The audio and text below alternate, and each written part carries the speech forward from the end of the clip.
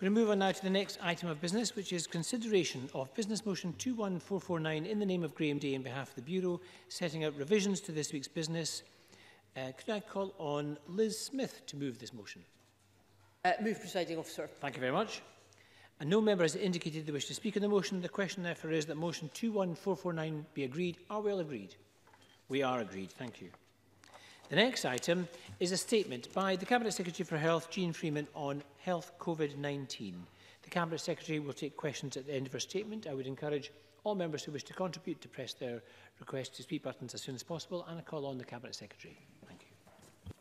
Thank you very much, Presiding Officer. It is no exaggeration to say that the effort and sacrifice of the people of Scotland in complying with the restrictions that are in place has helped save thousands of lives. I know this has not been easy, but I cannot stress enough how much it matters and how much it is appreciated. We want to be clear with the public on what the future might look like and the principles that will shape any future decisions on easing any of the restrictions currently in place. Later this week, we will set out these principles that will guide us, the evidence we will use, the framework for our decision-making. But this will not yet be a hard and fast plan with dates because it's simply too early to be able to set out that level of detail. So again, I thank the people of Scotland for their compliance with the rules, for their patience and for their continued support. Our aims now, and as we look to shape the next steps, look to take different ways to live with the virus, are to minimise its impact, continue to protect our NHS and social care services, and to protect lives. As of 9 o'clock this morning, there have been 8,672 positive cases confirmed, an increase of 222 from the numbers reported yesterday. A total of 1,866 patients are in hospital with COVID-19, and that is an increase of 57 from yesterday. A total of 166 people last night were in intensive care with confirmed or suspected COVID-19, and that is a decrease of 3 since yesterday. However, in the last 24 hours, 70 more deaths have been registered of patients who've been confirmed as having COVID-19, taking the total number of deaths in Scotland under that measurement to 985. And as always, we remember that behind those numbers are human beings, fathers, daughters, mothers, cousins, friends, all of whom meant so much to those that they've left behind. And again, I extend my condolences to all of those who've lost loved ones. Presiding Officer, the work our health service has undertaken to treble ICU capacity and increase bed availability has ensured that we have so far kept the number of cases below our capacity to cope. To ensure that capacity is there, we completed the construction of the NHS Louisa Jordan in Glasgow over the weekend. In just over 3 weeks, we have planned, developed and constructed a hospital that now stands ready for patients. We continue to hope that this temporary facility will not be needed, but its creation gives us greater certainty that our NHS will have the capacity it needs in all circumstances. The effort initially from the Army and the support they gave us, and then significantly from frontline NHS staff, construction and support staff, and SEC staff has been awe-inspiring, and I'm sure everyone in the Chamber shares my gratitude for their remarkable achievement, for the pride with which they worked, and for the continued effort they make to be ready. This virus is a particular and serious threat to the most vulnerable in our society. Amongst those are our oldest citizens and those with underlying conditions. That means that protecting the residents of care homes is vital, just as it is during flu season and when they experience outbreaks of norovirus. Guidance on isolation in care homes has been established for some time, requiring clear social distancing, active infection prevention and control, and an end to communal activity. But to provide clarity, I am today setting out a tailored series of additional steps we are taking to support staff and residents. I have required NHS Directors of Public Health to take enhanced clinical leadership for care homes. This will, for the first time, see these NHS Directors reporting on their initial assessment of how each home is faring in terms of infection control, staffing, training, social distancing and testing, and the actions they intend to take to rectify and rectify quickly any deficits they identify. To supplement this new clinical oversight, we are establishing a national rapid action group comprising the key partners with operational responsibility in this area, recognising that care homes are primarily operated by independent providers. This group will receive daily updates and activate any local action needed to deal with issues as they emerge, as well as coordinate our wider package of support to the sector. In addition, we're equipping the Care Inspectorate for an enhanced role of assurance across the country, including greater powers to require reporting. Testing for staff and residents is being expanded, including all symptomatic residents of care homes. COVID-19 patients discharged from hospital to a care home should have given 2 negative tests before discharge. I now expect other new admissions to care homes to be tested and isolated for 14 days, in addition to the clear social distancing measures the guidance sets out. I need to be clear that testing is not an alternative to following the guidance on social distancing, on ending communal activities and enhancing infection prevention and control. But it can and does provide a necessary assurance to family members of those already in care homes and to those who are being admitted to care homes that is important, and an assurance, of course, to staff. We're working to get students and social retirees and returners into the system as quickly as possible, and we're now supporting care homes to recruit these additional staff. Employers have direct access to the SSSC recruitment portal, enabling quick and effective redeployment of care workers. Over 80 staff have already been matched for work in care homes or care at home under the new portal, and more will be joining them in the coming weeks. I've spoken to a number of stakeholders in recent days, and I thank them for their support. In particular, I'm pleased that Scottish Care, who represent the majority of care homes in Scotland, agree that this strategy and approach is the right one. We owe enormous gratitude to workers safeguarding our most vulnerable loved ones in care homes and at home.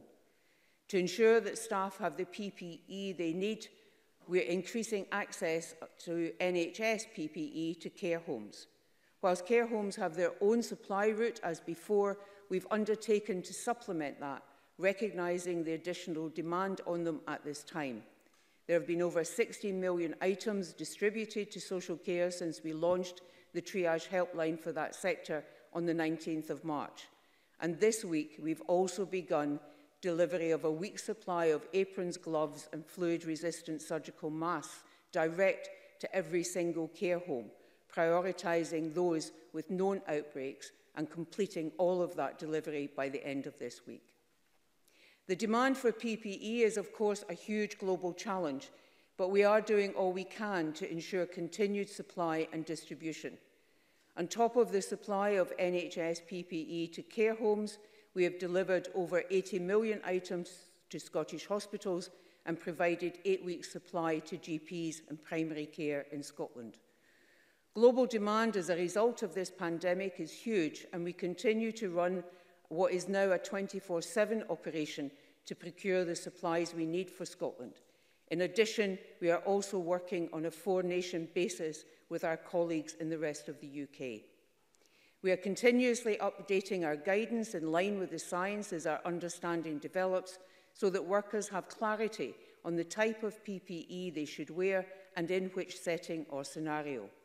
I should be clear, though, that the guidance from Public Health England, which they issued last week, on actions to undertake in the event of shortages, did not apply to Scotland. We continue to have sufficient stocks of PPE, but we continue to have to work hard and every single day to ensure that orders arrive on time, that delivery volumes are as ordered, and that we source new deliverers, new suppliers into the market. As always, if staff have concerns, we need to hear about those, and they can contact us through that direct, dedicated PPE email address, which is, and I shall give it again, covid-19-health-ppe@gov.scot. Work has also been continuing on increasing our NHS testing capacity, and we're on track to meet our target of 3,500 by the end of this month. By that time, every health board will have local testing capacity, and we're working across academia and the independent sector to increase that further. In addition to our own efforts to increase testing, we again work on a four-nation basis to increase testing capacity in Scotland as part of the UK effort. Increasing our PCR test capacity and looking forward to emerging other forms of testing if they are validated will be essential to plans for the future. Our work now on testing matters now, but we are also building the testing infrastructure we will need as we move to the next phase. Our capacity to test, trace and isolate will be critical to controlling the virus. Presiding Officer, we are witnessing the most significant transformation of health and social care in a generation. Tripling our ICU capacity, massively scaling up and extending our procurement service, creating a new hospital in 3 weeks, protecting hundreds of thousands of our most vulnerable, welcoming thousands of NHS and social care returners, student nurses, midwives, AHPs and medics to support our communities and our NHS are just some of what has been undertaken. All of this is testimony to the professionalism, the dedication and the sheer hard work of those who work in and lead our NHS and social care. And to the people of Scotland who have stuck by the rules, stayed at home, maintained social distance, sacrificed the contact with family and friends that mean so much, and the pleasures they otherwise enjoy. That transformation and those sacrifices are impressive beyond words. But alongside that, our NHS remains open. From the GP services to A&E to urgent care, all are open and ready to care for those who need it. So to everyone, please do not hesitate to come forward if your condition or that of your child or your family member concerns you. If you have symptoms, seek help by contacting your GP, calling NHS 24 or attending A&E for urgent symptoms. The NHS is ready to cope with COVID. It is coping with COVID-19, but it remains open for all those other important and urgent health issues that it does so well to care for. The NHS and our social care services continue to scale up, continue to work to protect the health of people in Scotland, and we continue to do all we can to support them.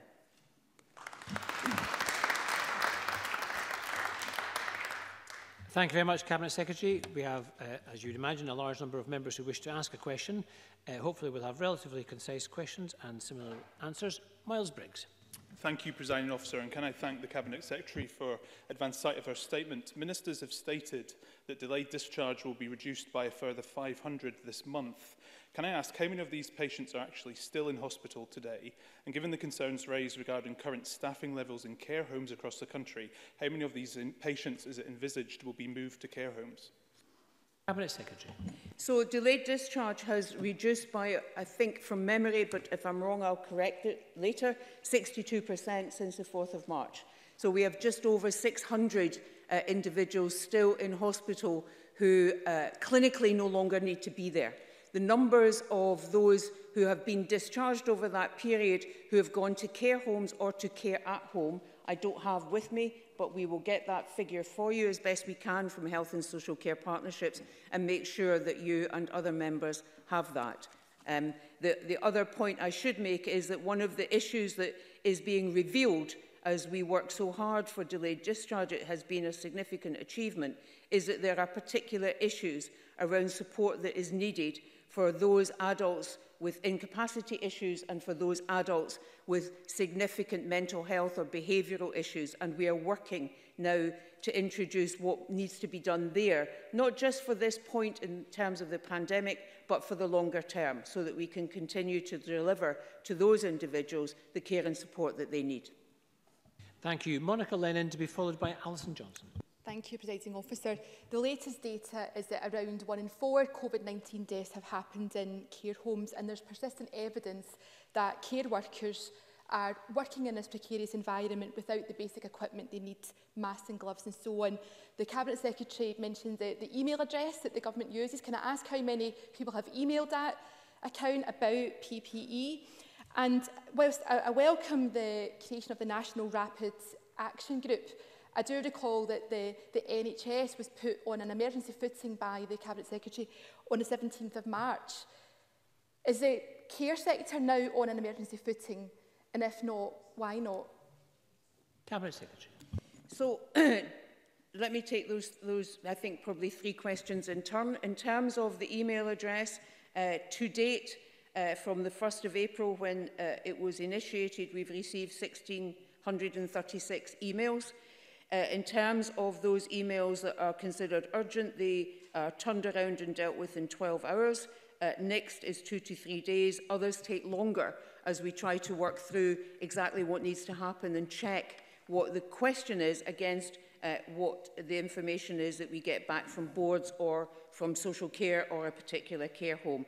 I am currently looking at whether or not we need to increase the staffing for that, because it needs to be around the clock, not necessarily overnight, but around the clock operation because of how people email in their concerns. As those concerns come in, as I said, it has a ministerial engagement in it, and some of those are acted on quickly. Boards now have a single point of contact in terms of PPE. Those individuals meet virtually once a week at least, and the Minister concerned joins that meeting as often as possible to try and understand exactly where there might be particular issues. The situation in care homes is, of course, as Ms Lennon will know, that the majority of our care homes are private enterprises. About 20% from memory are local authority-run care homes. So there is a real mix here in the public-private sector. And in terms of our oversight as government in that area, it is not as direct and clear as it is for our National Health Service. However, what I have outlined is a significant increase in clinical intervention and oversight. And that's why I said in the statement that I had worked with partners to secure their agreement, and importantly, Scottish Care, so that we have much greater direct intervention and control and support into individual care homes to ensure that the guidance that went out in the 2nd or 3rd week of March, that was specifically established in order to break any possible transmission of the virus. It's harsh guidance. It's about residents having to be in their own rooms, all communal activity ending, as well as the infection prevention and control support for staff and their PPE and their training and their confidence in that. All of that in place and active should not have seen the level of transmission that we have seen in care homes. So now we need to increase our clinical oversight, our care inspectorate inspection of those areas, as well as ensuring through the direct delivery of PPE and other measures that we are offering the maximum support to care homes that we can, bearing in mind that they remain private enterprises for the most part. And so we need to agree that level of intervention and support with them, notwithstanding the standards that they are required to meet for their care inspectorate registration. Thank you. Alison Johnson, to be followed by Alex Cole-Hamilton. Thank you. I've spoken with scientists, including Professor Debbie Bogart, an expert in infectious disease, who strongly advocates a test, trace, isolate strategy, the response urged by the World Health Organization. Can the Cabinet Secretary explain why our testing capacity in Scotland continues to be underused? Indeed, we're close to the bottom of the EU testing table. And the Cabinet Secretary will be aware too, as well as testing, we need to have a capacity to trace. Can she inform the Chamber what action is underway in that regard also? Thank you. Cabinet Secretary.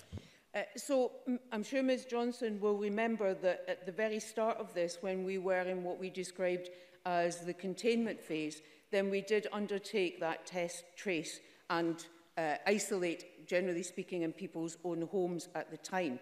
At the very start of all of this, the NHS in Scotland had 2 labs capable of undertaking in total 350 tests a day. That has now increased significantly. All boards now have access to laboratory facilities, and the testing capacity has increased, as Ms Johnson said, to the level it has and will increase and meet that 3,500 target with the additional capacity I spoke about in my statement.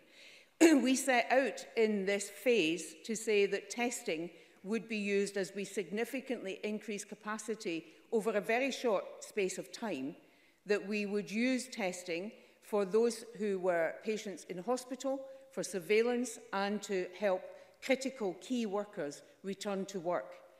What we have seen, and that critical key workers is not only in health and social care, but also extended to prison service staff, police, ambulance, fire and rescue. What we have seen, though, is a low level of uptake there. We will look now, we are looking now at extending the availability of that testing to other workers in key areas. You'll recall the 3 categories of key workers that we published, to other workers in key areas. But the point of the significant increasing to 3,500, but beyond that, is in order to get us ready to do that test, trace and isolate as we move in any respect from the current severe restriction measures to any easing of those, depending on where the evidence takes us on that and the decisions that are made that I indicated at the start of the statement. Whatever we do, test, trace and isolate is critical at that point, particularly to ensure that we can retain control of the virus's spread and continue to keep case numbers under the NHS's capacity to cope with those. So all of that will become clearer as we increase that capacity, and we will update Parliament as we do that, and as we also increase our health protection teams' capacity, local health protection teams, because they are the ones that lead the tracing and then the advice on isolating. Thank you. We've got 13 members still wish to ask questions. I would urge the Minister in particular to be slightly more concise if possible. I know these are very difficult matters and a lot of detail. Alex Cole-Hamilton to be followed by Annabel Ewing. Alex Cole-Hamilton. Thank you, Presiding Officer. Can I welcome the announcement on testing in care homes? Willie Rennie and the Lib Dems have asked for this for several weeks, and this shift in policy will keep people safer. Colin Miller, the Chief Executive of Scottish Care, this week voiced anger at the Scottish Government's failure to end the continued exposure of personal assistants to risk and infection transmission. He says that the telephone support line refuses calls from these social care workers because they are not Care Inspectorate registered. Those who deliver care in the home as personal assistants are in as much danger as care home staff. Will she intervene to ensure they are no longer stonewalled by the PPE helpline? Cabinet Secretary. Yes, I will, but before I do that, I need to say here in this chamber, and I will be writing to SPIAN themselves, I need to apologise for the fact that we have not resolved this up until now. This is a really important group of people. The individuals that they are caring for are very important individuals, and there is no reason at this point why they cannot access PPE. So my apology goes alongside my assurance that before I leave to go home tonight, we will have resolved this.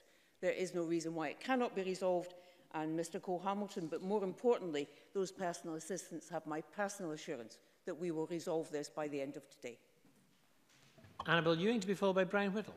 Thank you, Presiding Officer. As the MSP for Cowdenbeath constituency, can I just take this opportunity to thank all NHS 5 staff and all care sector workers in 5 for their unstinting dedication. Over the last weeks, we have witnessed a really unimaginable and indeed hugely commendable community buy into lockdown.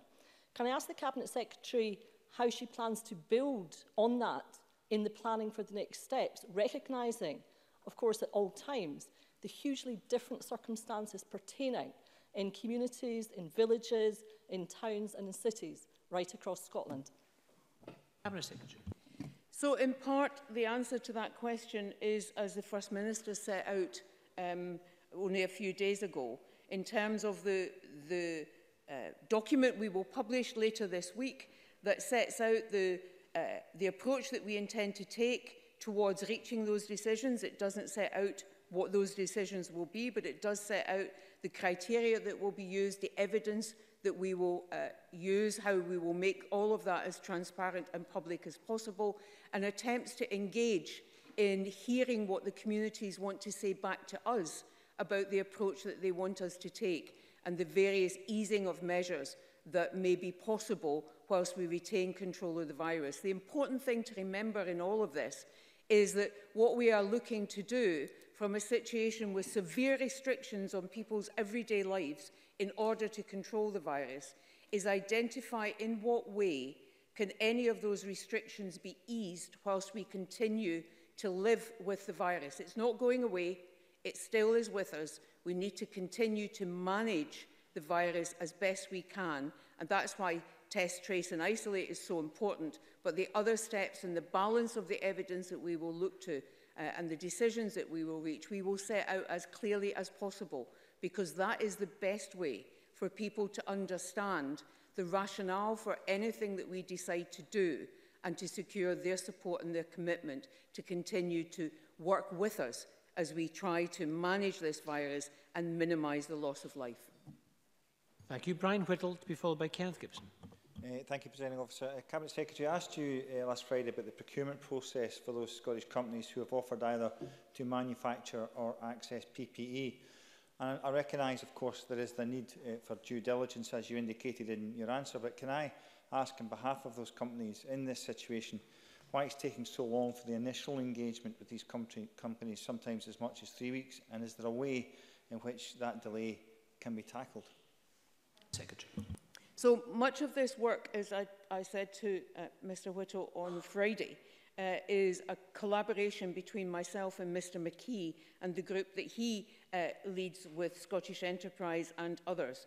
So in terms of a direct answer to your question, I don't have that just now, but you have my commitment to work with Mr McKee to look at all the companies that have come forward to us, what has happened with those individual companies, what the process is, and whether or not there is any room to speed up that process, and return to you in the next few days with that answer.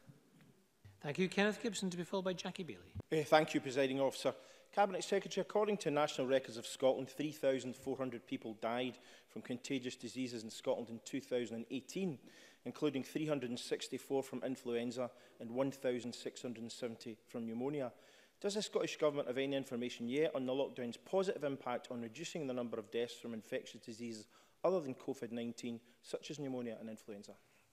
Cabinet Secretary. No, we don't have detailed information on that yet, although it will be a very interesting piece of information that we do have. We do have some indication that some of the infections that generally arise because we don't wash our hands well enough are declining, and that is should be a spur to us all to continue to pay attention to that really important public health message about washing our hands.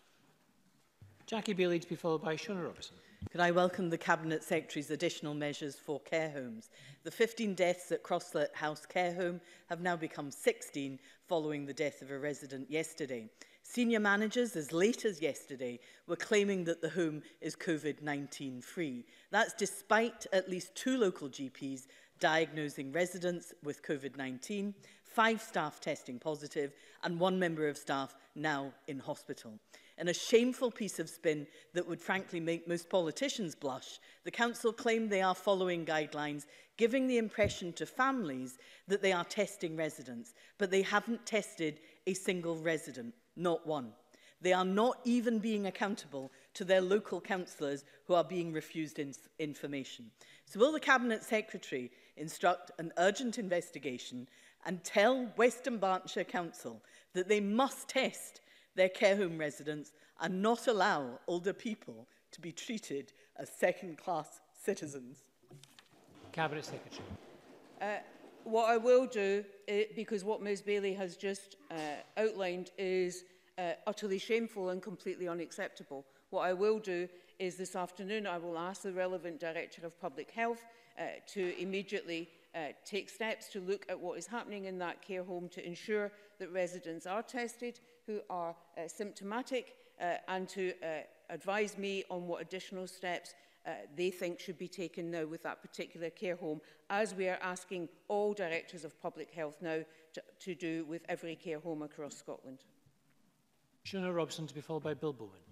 The Cabinet Secretary will be aware of concerns raised by essential workers, including those caring for the most vulnerable in our community, such as care workers, who have previously been told they will only be entitled to statutory sick pay rather than the 80% of salary offered to non-essential workers should they self-isolate. Can the Cabinet Secretary provide more detail on the funding agreement that was reached between the Scottish Government and COSLA for sick pay in cases where care workers are ill or self-isolating?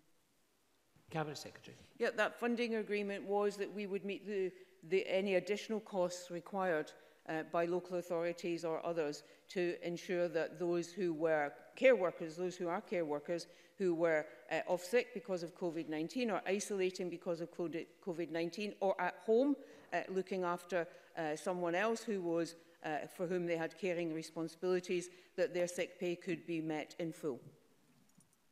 Bill Bowman, to be followed by Fulton McGregor. Thank you. Macmillan Cancer Support are concerned about the lack of clarity around the guidance on visiting someone at the end of life who is dying at home. As they say, currently it's not listed as an exemption to leave the house in the government guidelines. Will the Cabinet Secretary set out guidance around this with regard to all settings, including home and non-home settings, so that people are able to say goodbye to their loved ones safely, regardless of where that might be? Cabinet Secretary. So the guidance that we set out, but it may be sensible for us to repeat this by the various media platforms that we use. The guidance that we set out where we ended visiting at care homes and in hospitals and other settings had a number of exemptions, and one of those exemptions was to be with a loved one at the end of their life. Other exemptions are in terms of birthing partner, if someone is your partner when you are giving birth. The other is where the person in your family or your loved one suffers from dementia and not having you present increases their anxiety and their distress. The fourth one I can't remember, forgive me. But I will make sure that all members know all four of those exemptions, and we will look again at whether or not we need to make those more public so that people are clear that certainly end of life and those other steps that I've taken, those other measures I've taken, there are exemptions to the current ban on visiting. Thank you. Fulton McGregor, to be followed by Sarah Boyack. Thank you, Presiding Officer. Several weeks ago it emerged that 17.5 million or so antibody tests bought by the UK Government were found to be unreliable by scientists at Oxford University, and I am aware that work is ongoing to identify reliable testing kits. Can the Cabinet Secretary update us in relation to the Scottish Government's work in sourcing such tests, and does she continue to believe that antibody testing will be a useful tool in helping to beat this virus and ease the lockdown? Cabinet Secretary. So the current evidence so far there has not been yet developed a successful antibody test. And there is a degree of evidence that indicates that it's not clear that if you have COVID-19, whether to the degree to which you do develop antibodies in immunization in your own system, and if you do, for how long. So all of those factors make the development of the test more complicated. There's a great deal of work going on. A lot of that work involves researchers and others from Scotland as part of both a UK and a European exercise, and in some instances a global exercise. But at this point, there is no successful and clinically robust antibody test, whilst all the work goes on to try and develop one. Thank you. Sarah Boyack, to be followed by Bob Doris. Can I ask the Cabinet Secretary what our plans are for opening the new Division of Clinical Neurosciences facility at Little France in Edinburgh in May, in the light of senior medical staff concerns that this could be a dangerous distraction at a time of our greatest need, and that the DCN move should be delayed until the pandemic is over and it can be carried out in a safe, orderly and sensible manner? Cabinet Secretary. So it is a positive that the DCN part of the new site is ready, on track, as we had hoped it would be. However, some of those senior clinicians that Ms Boyack refers to wrote to me expressing those concerns, and I know that since that time there have been a number of discussions between them and others and the Medical Director for NHS Lothian to look at whether or not there is any level of service that can safely be moved to the new site without compromising both the work and the efforts of staff currently dedicated towards addressing the COVID-19 pandemic. I believe that they have reached a view in terms of outpatient services, but that is still, I think, to be finalised, and those discussions continue. The clinicians are right to prioritise what needs to be done right now, but it is important that if there is any level of service that can be moved, that doesn't compromise those efforts, then that steps are taken to do that. But that needs to be minimising any disruption to the work that those clinical teams are undertaking right now. And Bob Doris. Cabinet Secretary, today's Evening Times raised concerns about agency staff in care homes being moved across the care home estate and potentially increasing the risk of infection. I'm also aware of staff also being deployed across various units within the SARE care home setting, necessary due to significant staff shortages as employees have to self-isolate. Can I ask the Cabinet Secretary if the new National Rapid Action Group will review and clarify guidance in this area and ensure that it is rigorously enforced in case this could save lives?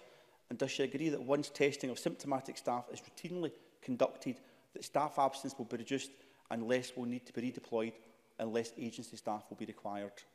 Cabinet Secretary. So I'm grateful to Mr Doris for that question.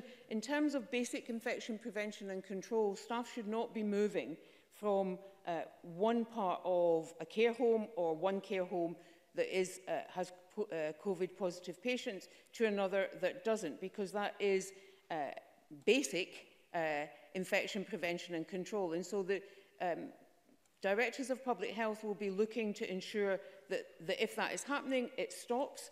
It should not be happening in any circumstance, certainly not in these circumstances. Certainly testing, increasing the availability of testing. It is available for social care staff to be tested, or the family member, if they are engaged in household isolating, may help. I know that some parts of Scotland have been very successful in ensuring that numbers go through at pace. But in addition, there should be no need for agency staff to be used, given that we have those numbers, 20,920 in total of individuals who are returning to the health and social care workforce, and who NES and NHS Greater Glasgow and Clyde, NHS Lothian and the SSSC portal are working through at pace in order to deploy. My statement said 81, there's a further 126 ready and available for services to be in terms of social care, and there will be more coming forward, including 1,854 student nurses who've been placed in community settings. So we need to ensure that care home owners and managers understand how to access these skilled clinical workers with experience and with commitment in order to make up any shortfall they have in their permanent staffing numbers. Thank you. Apologies to Anas Sauer, Andy Whitman and Neil Findlay, but I'm afraid we have to move on to the next item of business. Just remind members that if they're leaving or entering the chamber, just to be careful again about social distancing measures. But that concludes this statement.